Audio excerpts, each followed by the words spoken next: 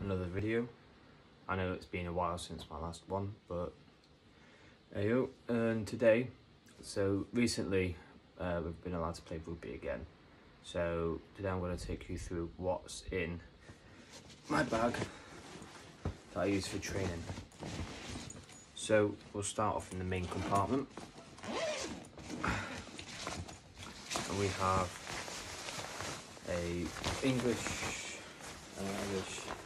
British and Irish Lions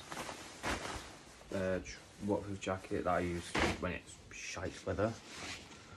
We also have a pair of, not even yet, but I have a pair of joggers that I put on. So say after training, my shorts and everything's absolutely disgusting, I'll quickly change into them.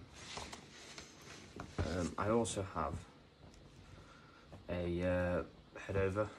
This is used for COVID, so I'll wear that over and I can still train. What else do we have? Next up, we've got my calf sleeves.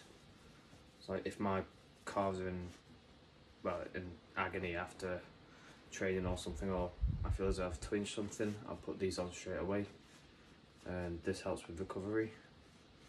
Highly recommend these. You can get these from Amazon as well.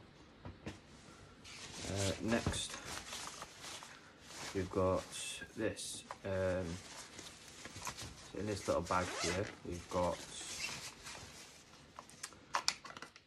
my gum shields. So I've got the training one and a game one. The training one's slightly thinner as the game, and the game one's thicker as well.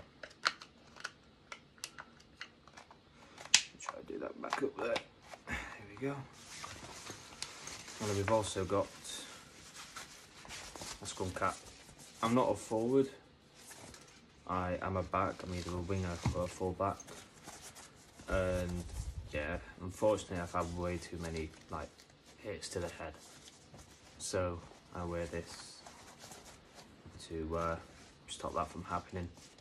I mainly wear it for, I don't know. To be fair, I barely wear it at the minute, but if I feel like actually I'm gonna need to wear it, then yeah, I'll wear it.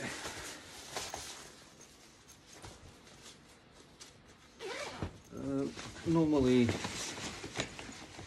I've got my shoulder pad, like my, I don't know how you say it, it's like my padded thermal in there, but I don't know where that is, so I'll find it eventually.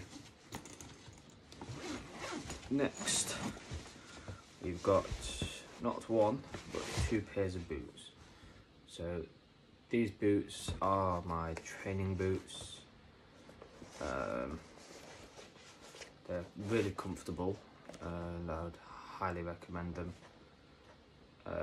Although you might want to put inner soles on them because yeah, they do get a bit uncomfortable. In fact, no, these are my training ones. If I'm doing like a bit of speed practice or playing touch or something like that. These are mainly made for the summer, as you can see. Plastic studs, and they're very, very light as well. And next we have my other pair of training boots. I do have my game boots, however they're in my cage, and that is a cage and I can't get to them at the minute. But these are my other training boots. Oh, sorry, these are my other training boots. Yeah, as you can see, they're not very clean.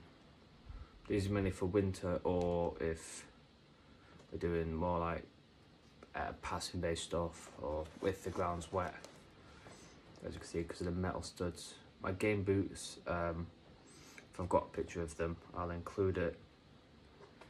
But these ones are Adidas, and these are probably like the most comfortable pair of boots that I own,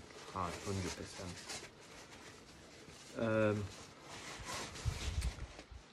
Yeah. I've also got my rugby ball that's normally in there as well as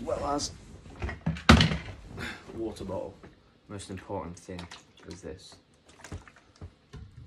So maybe wondering what I wear for training. So first things first, I have my training top, my Salisbury Rugby training top. I do play for them. I've played 1 or 2 games, but haven't played a proper few more yet because of my job. I had to go away. I also wear my shorts. Probably the most comfortable pair of shorts I own. They've also got a rubber thing, so if you do tuck your shirt in, it sticks, or well, you basically can't have these pulled down. And also Salisbury Rugby. Last but not least, I have my hoodie. This is one of the most comfortable hoodies I own. I'm not wearing it right now because I was already wearing this jumper when I decided to record. But yeah, one of the best and most comfortable hoodies I own. And that is it for my rugby kit. Like I said, I will do an updated video when I can find my pads. And I also have a thermal in here as well when it's cold, but that hardly gets worn. Yeah, that's it for all my rugby stuff. Hope you enjoyed the video. It is a short one, to be honest, but I've had something going on at home, so I haven't been able to record. So this is me getting back into it, basically. So thank you very much.